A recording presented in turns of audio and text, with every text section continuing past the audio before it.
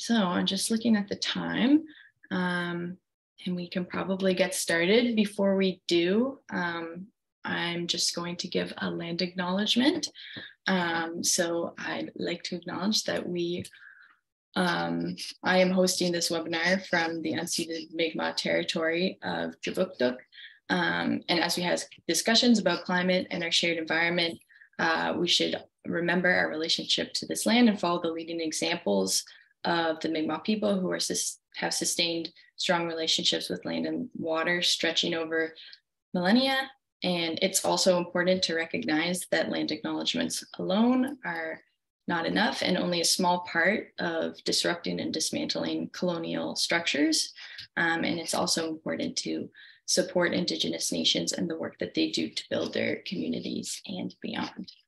Thank you and Walong. So with that said, welcome everyone to the Better Building Speaker Series.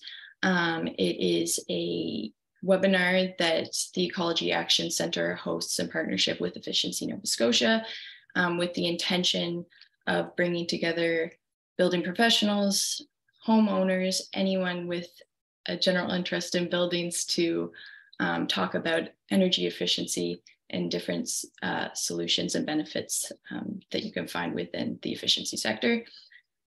Today, we are joined by the Efficiency Canada research team who released their 2022 Energy Efficiency Scorecard for provinces and territories back in December, I think, if I'm not mistaken. And today they're going to chat with us a bit about the scorecard and Nova Scotia's performance over the last year. So we have Brendan, Haley, Alyssa Nippard, and James Gaede with us, and I'll let them introduce themselves and get started without further ado, if that's good with everybody. Thanks, Claire. We are very happy to be here today, happy to have everyone with us. So thank you for taking some time out of your day to attend. As Claire mentioned, it'll be myself, Brendan, and James, and we're going to go through some of the findings of our 2022 Energy Efficiency Scorecard, both as they relate specifically to Nova Scotia and then kind of the broader building space across Canada. So let's get started. Okay, so first we're going to start out with what is the scorecard? So this is the fourth year that Efficiency Canada has released a scorecard. In it, we track efficiency policies and program outcomes. So that there's tons of things we track, both the qualitative and quantitative side. Ultimately, what we want this report to do is to benchmark efficiency performances across the country. We want to share best practices. We want it to be a tool for folks like policymakers, activists, and then of course, kind of the fun side is promoting a little bit of friendly competition amongst the provinces and territories. Okay, so we score out of a total of 100 points. This year, Nova Scotia moved up one ranking spot, so from third last year to second this year, which was pretty exciting for the province. So surpassing Quebec is what took place in 2022. This change in rank was propelled largely by improvements in energy efficiency program results. So as you can see in the table here, the province leads the program section, scoring a total of 21 out of possible 40 points. All right, so we're going to dig a little bit further into specific metrics here and see what Nova Scotia was able to achieve. Okay, so we're looking at annual electricity savings. Obviously, Nova Scotia ranks first in this metric, saving a total of 0.98% of sales this past year, or I guess I should say in 2021. So this is largely the result of the work done by Efficiency Nova Scotia and the efficiency utility in the province. As I mentioned, program outcomes improved this past year, which helped propel the province past Quebec in this section. We also look at electricity savings targets. So this is kind of an average targets over a planning period. In terms of Nova Scotia this year, we look specifically at data from 2022 and what the province was aiming to achieve. Ranking first in the scorecard with 1.10% of target.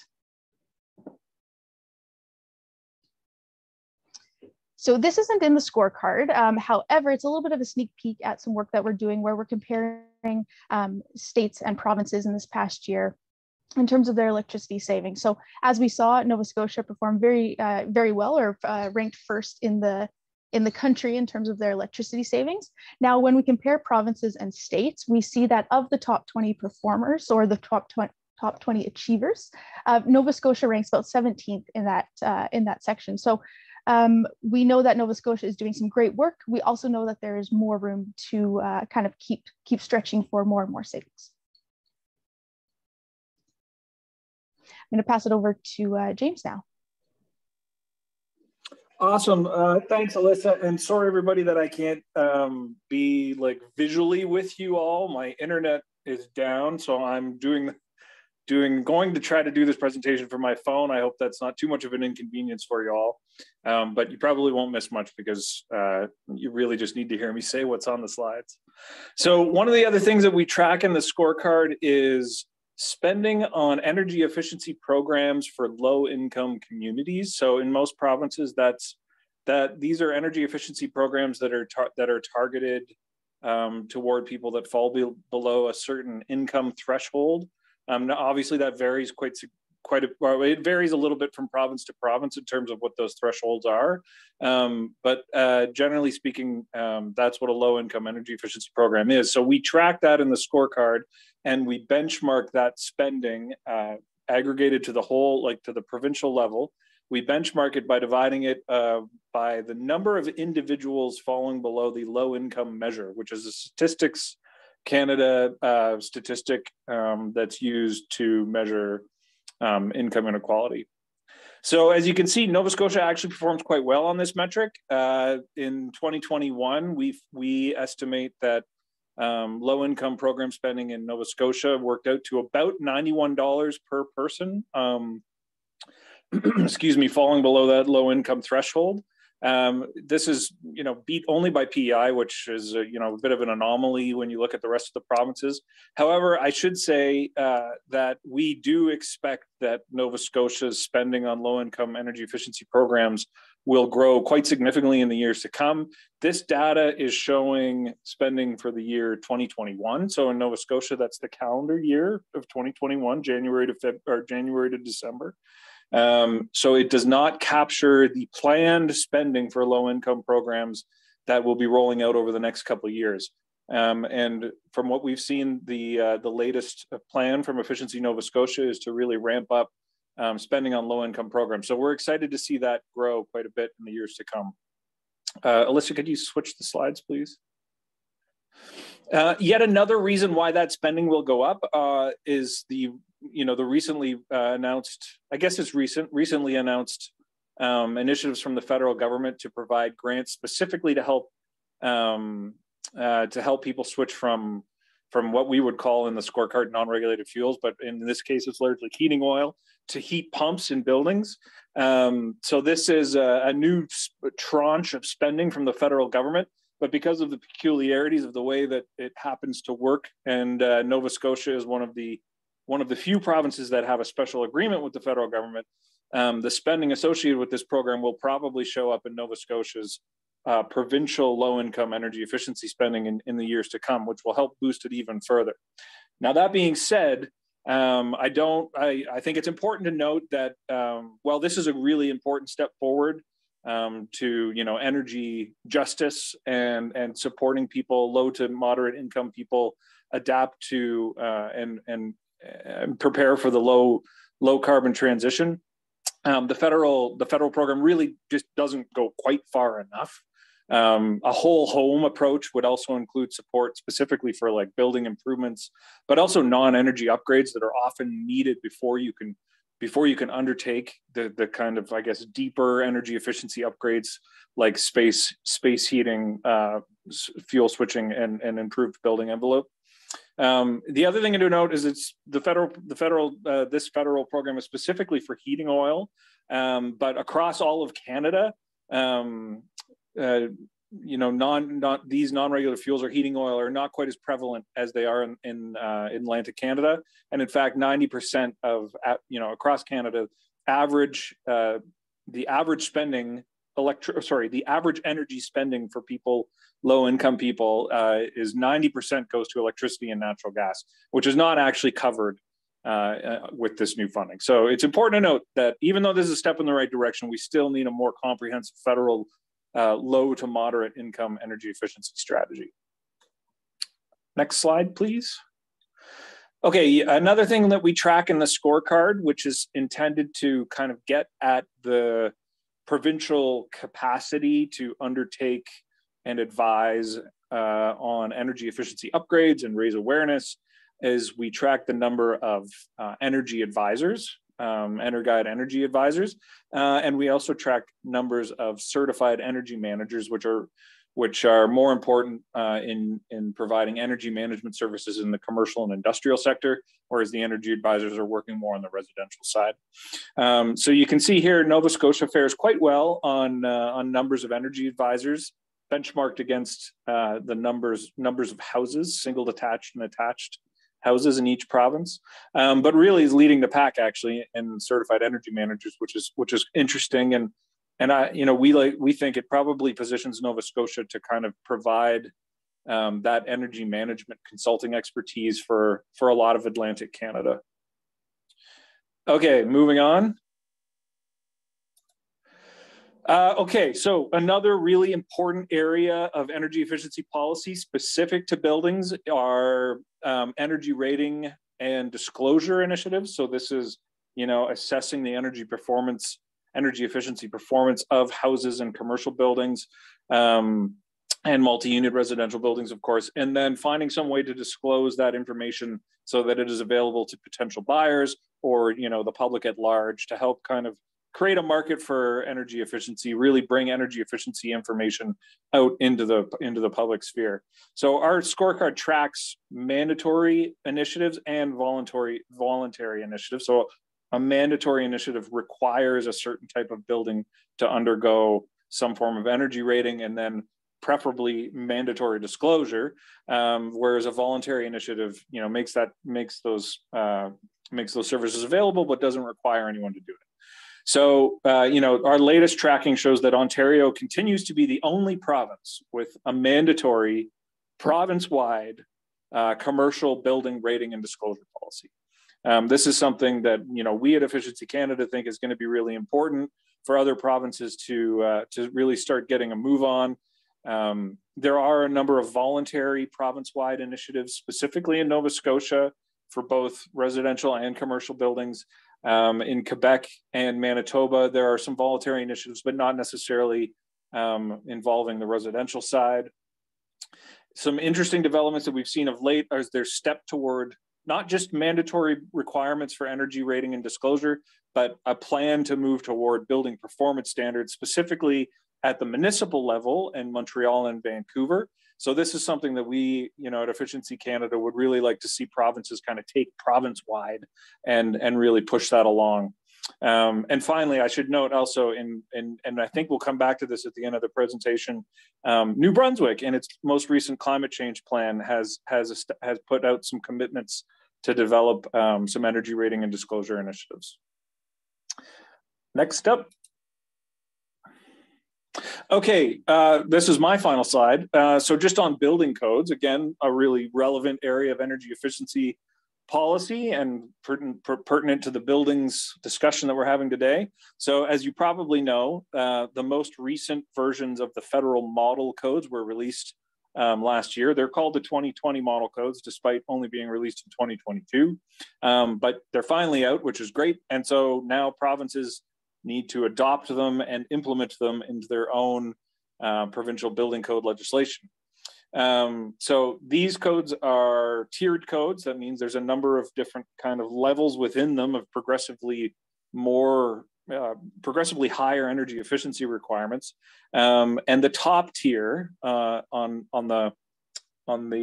both codes. So both codes, I mean the code that applies largely to residential buildings and the code that applies to larger commercial buildings. The top tier is equivalent to a net zero energy ready building. So a building built to that standard is capable of providing all the energy that it would need to carry on its functions. Now, a provincial code reconciliation agreement kind of commits the provinces to adopt the new codes within 24 months. It's unclear exactly how hard and fast that reconciliation agreement will hold, but that is what at least we are expecting to happen. But we do see a number of provinces that are moving a little bit faster to bring these codes into effect. Nova Scotia is one of the provinces that has committed to adopting at least one half of the codes, the code for larger commercial buildings, on a little bit speedier schedule, specifically by September 2023. It's my understanding that the province has also said that it intends to adopt the residential code as well. Although at the time of doing the scorecard, we had only known that they had committed to adopting the commercial side. So the important next step that the way we see it at Efficiency Canada, and we do see some provinces and also territories taking these steps, is to make a public commitment to reach that net zero energy ready level of the codes by 2030. And also to go beyond that and establish a very clear pathway or timeline for moving up those tiers within the codes, so that they can get to that end goal by the time that they need to be there. And one final thing that I should say, we also we ask provinces to say whether or not municipalities have the autonomy within their province to adopt a higher tier of the code than what is the provincial base code. This is how it kind of works in British Columbia, where there's been a stepped energy efficiency code in place for some time. Sorry, tiered, stepped. They're called stepped in British Columbia, but ultimately there's different levels. And in British Columbia, different municipalities have the ability to go above and beyond the provincial base code. So that's something that we would like to see provinces give their municipalities the ability to do as well. Okay, that's it for my section. All right, thanks, James. Hey, everyone, my name's Brendan. I'm the Director of Policy Research at Efficiency Canada. So I'm going to talk about some areas where Nova Scotia could advance energy efficiency policy further by sharing some upcoming opportunities, as well as some leadership that we're seeing in other jurisdictions that Nova Scotia could look to emulate. So following up on James's discussion of the building codes, I mean, as James said, these new model codes that the federal government develops and then provinces can adopt, they're different. It's no longer just a minimum standard. It's now these multiple performance tiers that you can move up towards that net zero energy ready commitment. And given that Nova Scotia has a net zero emissions commitment for the entire province, and that's the goal of its latest climate plan, an obvious place to start is by making all new buildings net zero compatible. So when I looked at the Nova Scotia climate plan, I didn't see that in there. That is disappointing. But one new opportunity that could change that is we are anticipating something to come out from the federal government quite soon, which is going to be called the Building Code Acceleration Fund. And this is something that we advocated for and was a commitment in the federal emission reduction plan. And this, we anticipate, will be a federal fund with the purpose of helping provinces build capacity in their local markets so that they can comfortably adopt those upper tiers of the building code and move towards that net zero compatible standard.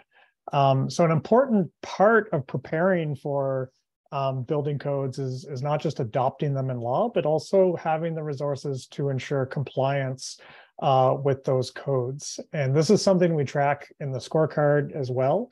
And we're hoping that this federal fund will support things like studies of the level of compliance in local markets, technical assistance manuals, things like stakeholder collaboratives, something we saw in BC that can help myth bust, can help grapple with all those nitty-gritty barriers that need to be cleared for provinces to adopt better building codes.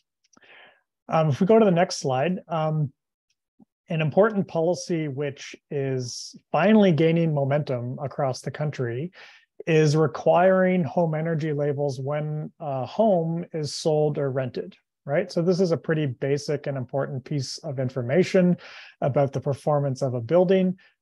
These labels, they can play several roles. I mean, one is to help value energy efficiency better in real estate markets, but it can also be very useful to organizations like Efficiency Nova Scotia to better coordinate retrofit strategies. So for instance, using some of those data to better coordinate similar retrofit measures and bundling them together. And so we're starting to see a trend now in Canadian jurisdictions moving towards this policy. Ontario was about to adopt it, a number of years ago, but it backed away largely due to concerns over slowing down their housing sales process in a very hot real estate market at the time. But there's other concerns, like perhaps wasting the valuable time of in-person energy advisors. So to overcome some of those concerns, we're seeing now in BC and Alberta, they're moving towards virtual energy labels, right? Where the performance of a home is estimated using data on things like the age of the building or, characteristics like shared walls or number of corners in a building. So this allows that label to be put on, say, a real estate transaction relatively easily. If somebody still wants an in-person assessment, they can get that done. So in BC, they're describing this as perhaps there's some buildings that are, too unique to get an estimate. So there's still room for those in-person evaluations or in-person audits. And this should really be a policy we think that Nova Scotia should think about and is able to implement, because I know that Efficiency Nova Scotia has been doing research and has been doing pilots on virtual labels. But for some reason, we haven't seen that make it into the climate action plan or as a policy yet. So next policy area is another trend we're seeing that James mentioned. Alyssa, if you can flip the slide, thank you, is so James was talking about mandatory energy reporting from large buildings. This is now moving towards mandatory performance standards, right? So we have a mandatory standard for new buildings, but we have mandatory standards now for new buildings through building codes. But if we want to hit the climate goals, we really need to think about those existing buildings. And this is now a policy focused on the larger buildings, so commercial buildings or larger residential buildings. That's really talking about what performance should we expect from those building owners and from those landlords. And what we're seeing in Vancouver and Montreal is that they're requiring energy use reporting and then are developing both greenhouse gas emission and energy intensity benchmarks for different building types. And the jurisdiction that is probably farthest ahead on this is New York City, where large buildings have mandatory GHG intensity limits starting in 2024. And so this chart, if you can see it, is trying to show how that's working. There are increasingly better building performance requirements shown by those decreasing horizontal bars of greenhouse gas intensity in 2024, 2030, 2050. And then those bar graphs are showing the actual GHG intensity of different building types grouped from worst to best. So you can see that the worst performing buildings are going to be captured under this policy in the early years and are going to have to upgrade. But it also gives that long-term signal that when undertaking a retrofit, you might want to just retrofit to that 2050 net zero compatible standard, right? And these performance standards, they can relate to greenhouse gases, they can relate to energy, but they can also relate to health and safety. So for instance, you might want to say buildings should be able to maintain internal temperature for a reasonable amount of time, say in the event of a power outage. Or make sure buildings are able to provide air conditioning, right? Perhaps through heat pumps or district cooling systems, so they can act as cooling centers during extreme heat events. But all this is, I think, moving towards thinking about the types of buildings we need to adapt to climate change with some of that health and safety requirements, but also defining net zero performance and making it mandatory. And again, that's really important for Nova Scotia, which has some very good infrastructure, some of the best in the country for incentive-based policies, but is starting to lag behind perhaps when we look at mandating net zero performance. So if we go to the next slide, Alyssa mentioned friendly competition. So I want to issue a warning to folks in Nova Scotia who might be celebrating this high rank that they've received in scorecards in past years, because there's actually some interesting things happening right next door in New Brunswick. New Brunswick is typically scored in the middle of the pack in our scorecards, but in September, they came out with a new climate plan, and it includes some quite significant energy efficiency policies in particular. This is after our previous scorecards were used quite extensively by the Auditor General in that province. So in New Brunswick, we're seeing a commitment to that net zero energy ready building code by 2030. We're seeing them moving up those performance tiers quite rapidly, starting in 2023. They've committed to moving forward with building labeling and disclosure, and then requiring those building labels at the time of sale.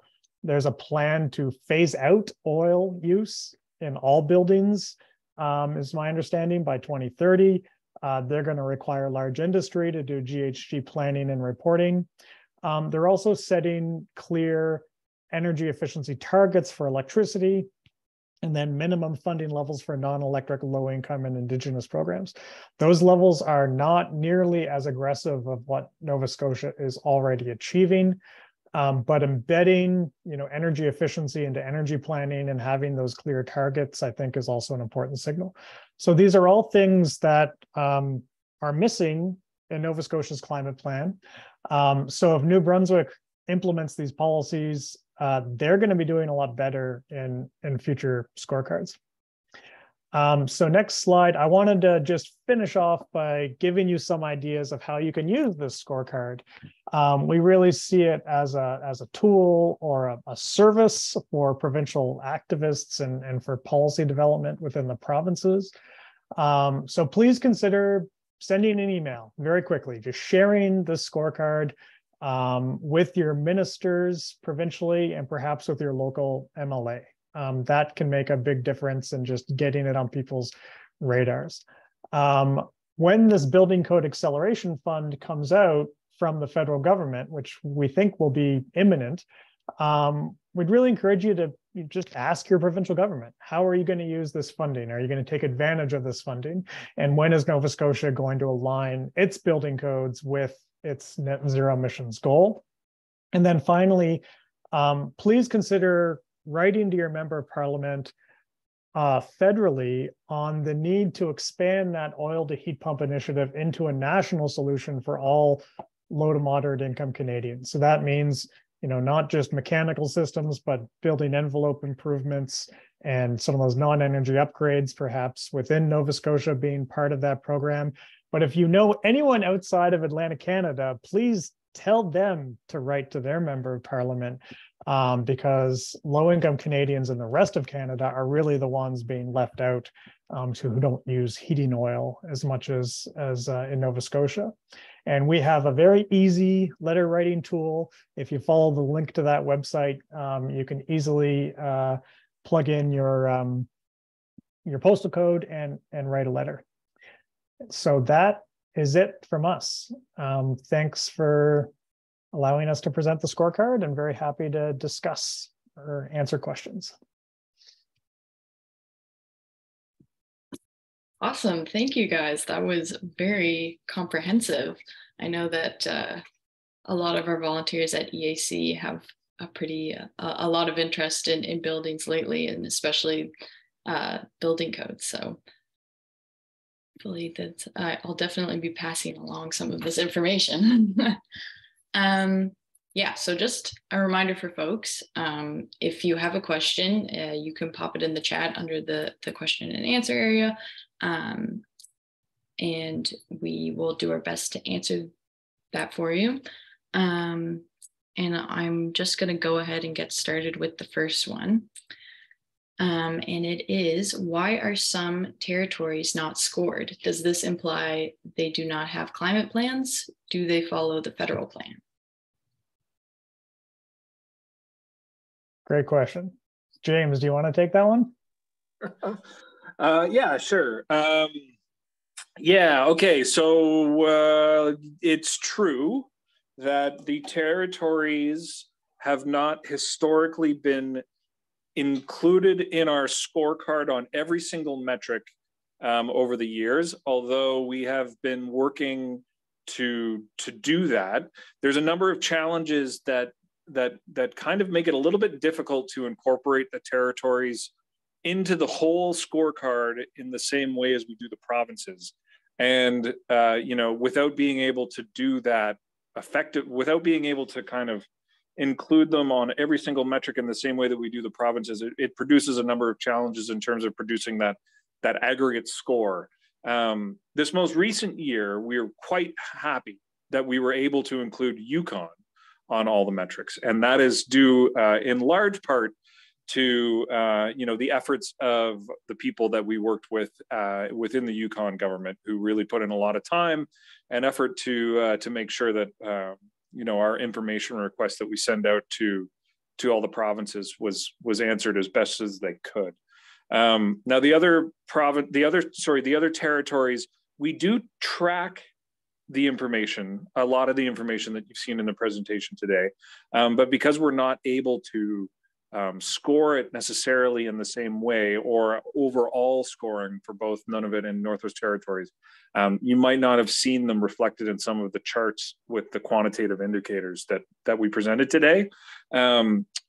It's a bit of a work in progress. You know, we are still working on enhancing our ability and both to track things that are happening in the territories and also to develop the methodologies to kind of evaluate and benchmark them along the provinces in a fair and non-biased way.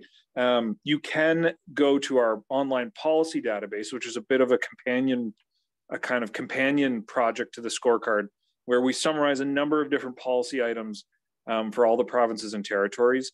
And you might be able to find more information that wasn't necessarily scored in the scorecard, but information that we've been tracking from that website. So if you wanted to do that, you could access that database at database.efficiencycanada.org. I'm pretty sure that's the URL. Okay, awesome. Oh, sorry, did I cut someone off? Okay, I'll move on to the next question then, which also has a little bit to do with your scoring system. So why is the program score, this might be out of context, so if it is, just let me know. Why is the program score out of 17 while the industry is only out of 5 points, especially when many sources say that industry is responsible for 60% of emissions? And then it has a follow-up question of, can you comment on how the scorecard marking scale was created? Yeah, this is probably another question that I can take. Okay, so a couple things. The person that's asking this question is definitely right that the program section in the scorecard is worth more points than the industry section in the scorecard. So just to recap, there's 5 kind of chapters in the scorecard. There's the program section. There's a section that looks at enabling initiatives. There's a section that looks at buildings related policy. There's a transportation section and an industry section. Now in developing our methodology to kind of score and weight the energy efficiency policy across these different areas, we initially kind of did so in a way that was informed by a 2018 study by Natural Resources Canada and the International Energy Agency to assess the energy efficiency potential in those end use sectors. So our initial kind of weighting of those sections was based in part on that study. Now things have changed over the years. Programs is definitely worth more. It's actually worth 40 out of 100 points in the most recent scorecard, and the industry section is worth 7. It's true, definitely true, that industry comprises a very large share of Canadian greenhouse gas emissions. But from an energy efficiency standpoint, it's a little bit trickier. The industry section is very, what's the word I'm looking for? Heterodox.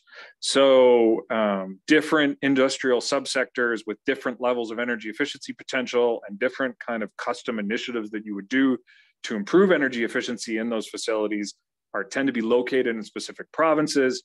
All of which is to say, it really makes it challenging to kind of develop a metric that you can apply across the provinces and territories equally. So what we've done is we've weighted the program section proportionally higher because it's in the program section that a lot of the quantitative information about energy savings and spending on energy efficiency programs is found.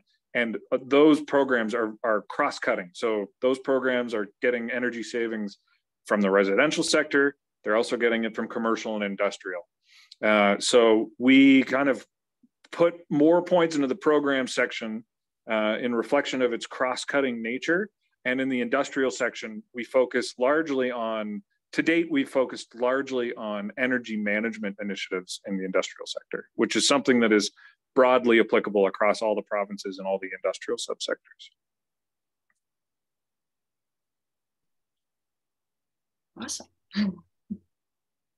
Okay, I'm just gonna keep going through these questions.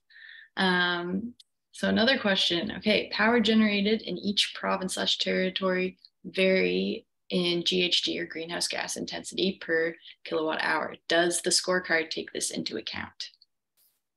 I can answer that. So the short answer is no. And the reason is because policymakers could decide to save energy or electricity in this case, for lots of reasons. So we're not, we're interested in the achievements in energy efficiency and energy savings, recognizing that lots of policymakers and jurisdictions will have different policy rationales for achieving those savings or targeting those savings, of which I would say greenhouse gas reductions is only one. So, one trend that we really see in tracking policy throughout the provinces right now is that provinces with very clean electricity systems actually are finding that they really need to save electricity as part of a robust climate plan, because the more electricity they save, the more they can electrify, heating and transportation systems. And provinces that have been saying that they don't need to save electricity, like Quebec and Ontario in the past 5 years, are now actually finding they're in major supply shortages because they weren't, forward looking. So Quebec is doubling its electricity savings target. Ontario is just replaced funding that was cut. And those are, if you have a justification saying, well, we're taking into account energy intensity and we don't need to save electricity because we're already clean. Well, it hasn't worked out very well in those provinces. But just to reiterate, there's lots of reasons to save electricity, even if it's clean. That could be, reductions in energy poverty. It could be the economic benefits of not having to dam new rivers, avoid power plants. But certainly throughout the scorecard, we try to track multiple different metrics, recognizing that there's different priorities the provinces might have. So Nova Scotia, it makes a lot of sense to save kilowatt hours, save energy, and to reduce peak power, for example, because the more energy you save, it doesn't really matter what time of the day it's saved. You're displacing fossil fuels largely in the electricity savings in your electricity sector. Other places might be more focused on, say, those peak demand savings. So we didn't show it to you, but we have a metric in there for peak demand saving benefits as well. So that's why we try to track lots of different metrics throughout the scorecard, recognizing that there's very different priorities in different provinces. That's a good question.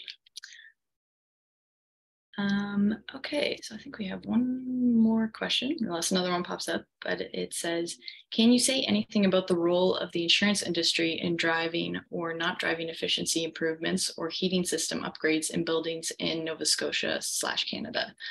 I am asking because I've been hearing that some residential insurance policies are at odds with switching to heat pumps. Understand that this might be outside of ambit of today's webinar. I can try to take that because I did have a discussion about that recently.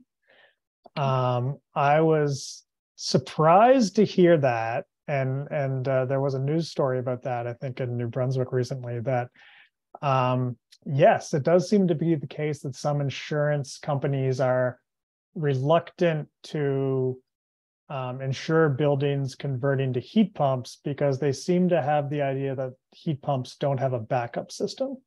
And that just seems to be like a kind of a funny education issue in that, you know, most heat pumps typically have a backup system. It can be a quite simple electric resistance backup that's, you know, integrated within the heat pump. And there are insurance benefits to having that type of a backup versus, say, a fuel oil system backup where you could have spills and things like that. So I think you know, some of the federal policymakers and this heat pump switching program, or sorry, fuel switching program from oil to heat pump, I think they're aware of this, and I think the solution is simply some education of insurance providers of how these systems actually work, and you know, I think the program, and you know, the good practice to have a backup system in a cold Canadian climate and in any heat pump, even if you don't end up using that backup system that often. I hope that answers your question, Mark. Yeah, it's a good question. I think that has been coming up. I've heard like a couple questions about that just over the past couple of weeks, and so definitely a good question that's on people's minds, and I guess people are concerned about that. So I'm not seeing any more questions in the chat at this point. But if you do have any final thoughts, feel free to pop them in there. Claire, I think there's one that from Nigel. It was asking about electricity savings as a percentage of sales. Oh yeah, sorry, Nigel. I can read it off and then we can do our thing. But yeah, with regards to the first slide, electricity savings as a percentage of sales, does this include the savings from moving to heat pumps from heating oil? Do you want me to take that, or Alyssa, do you want to answer? You go for it, Brendan. Sure. Yeah, so that wouldn't be included there but we do include any if you're moving from fuel oil to a heat pump, you might be using slightly more electricity, but you're saving on the fossil fuels. So actually the way we count that in the scorecard is we would count that as a fossil fuel savings. So there's actually a metric on electricity savings, but yeah, I don't think we showed it to you, but there's also a separate metric in there on fossil fuel savings as a percentage of domestic demand, as a percentage of sales. And we would count any savings from fuel switching in that metric. And that electrification and will, I think, become increasingly important. And we're hoping to see those fossil fuel savings being driven up in future years. And I suspect they should be driven up. And then on this issue of, you know, yes, that might increase electric load somewhat, although it doesn't have to overall if you're also doing good, you know, insulation and air sealing and things like that. And that there's some provinces, this gets kind of nerdy, but there's some provinces that actually count that against their electricity savings target. Manitoba does that. And we don't think that's good practice. We think that should be just counted as a general increase in electric load and not as a minus sign against those electricity savings. It kind of doesn't provide a good incentive for a program administrator to, do what should be a beneficial fuel switch from a fossil fuel to electricity. It makes a lot more sense to perhaps define what type of beneficial fuel switching you want, which could be some parameters like it needs to reduce GHGs overall. Perhaps it needs to not put undue peak demands on your electricity system, things like that. Okay, awesome. And I think we just have one comment from our Facebook live stream, and I think it was following up on Mark's comment about insurance, and it says some insurance companies also don't insure homes with solar panels, which I haven't heard before, but very interesting. Okay, I think that now I have gone through all the questions and hope I haven't missed anybody. With that, I think we'll wrap up. For those that aren't aware, I think Efficiency Canada hosts their own webinars on Fridays, and I think you're hosting one tomorrow. Yes, we are. Okay, great. Well, if you're interested on, and they put on webinars all the time, so you can check them out. And thank you, Brendan, Alyssa, and James for your time. The webinar, we have the live stream that'll be kept on the Facebook page, and we're also going to put a recording up on our website. So thank you all for your time, and I hope everybody learned a lot. I definitely learned a few new things tonight, so that was great. And yeah, for our attendance, thank you so much for coming, and you can check back on our website page under the Better Building Speaker Series to stay up to date on more upcoming webinars as we're scheduling them. And thank you all for coming.